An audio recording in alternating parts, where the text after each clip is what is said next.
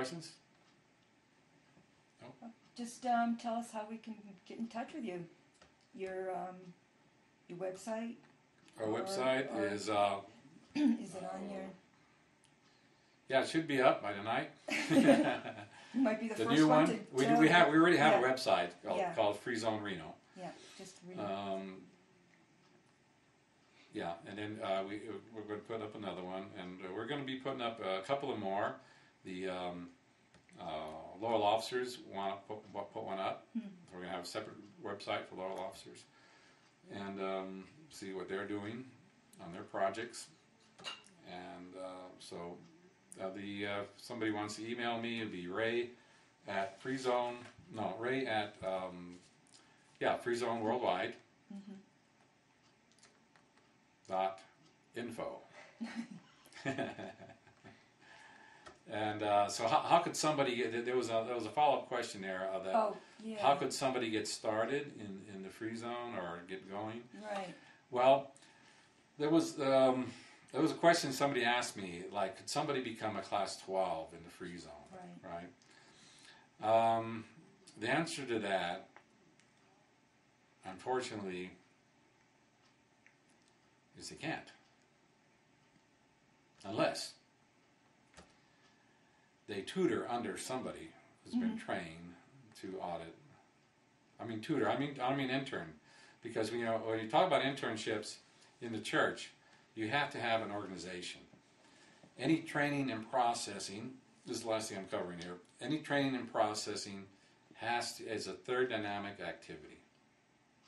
It takes a group. Even me here, you think, oh, just raise, auditing out here. No, I have a group of people that back me up. I got people that refer people that are here to host when I'm in session. I have CSs I can count on that are also in the field, stuff like that. It's a group activity. Now, to train somebody like me or somebody else in the free zone who was trained under LRH, it took a big org. It took an ethics officer. Did I need an ethics officer when I first got into Scientology? Yeah.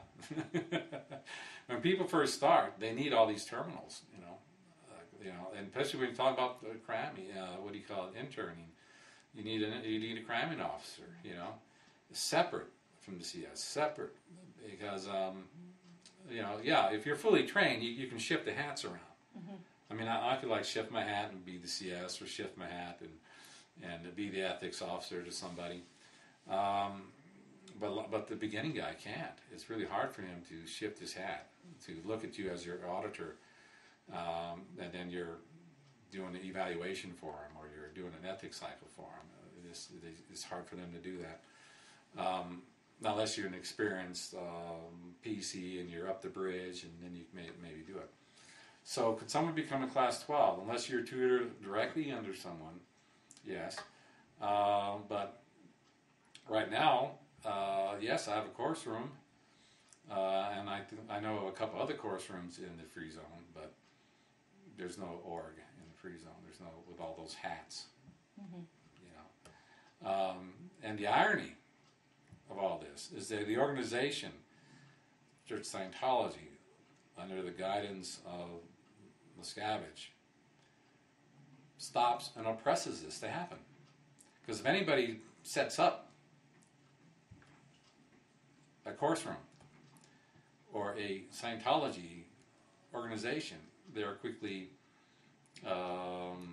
threatened for suits, copyrights.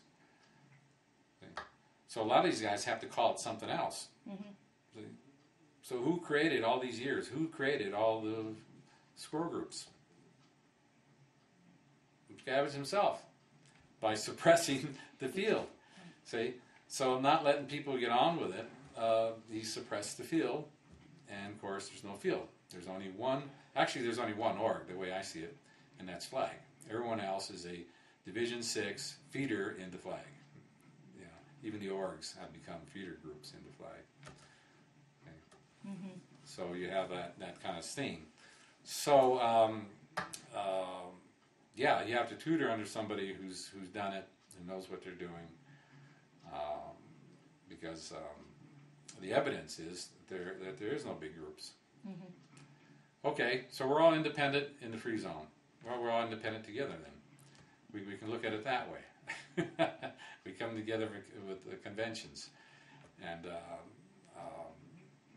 but I think if we all network together and work together, say somebody knows how to do ethics, see, somebody knows how to do a particular rundown, you should be referred and not sit there and try to pretend to do the rundown when you haven't even been trained to do it.